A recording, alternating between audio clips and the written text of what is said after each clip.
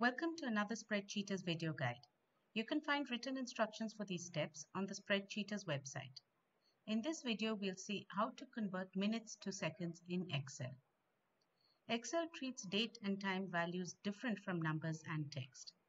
Because of its different scale, that is 24 hours in a day, 60 minutes and 60 seconds, dates and times can't be treated like regular numbers. So when I need to convert minutes to seconds, the manner or the format in which the minutes are displayed matters.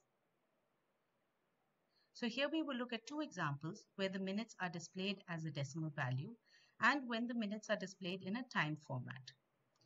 So in the first case where the minutes are displayed as decimals, I can just do a direct multiplication by 60, which is because there are 60 seconds in a minute. So I just need to multiply this by 60 and I get the value which I can then copy down. Now when I'm multiplying, when the minutes are displayed in a time format, as you can see here, this is 1 minute 55 seconds.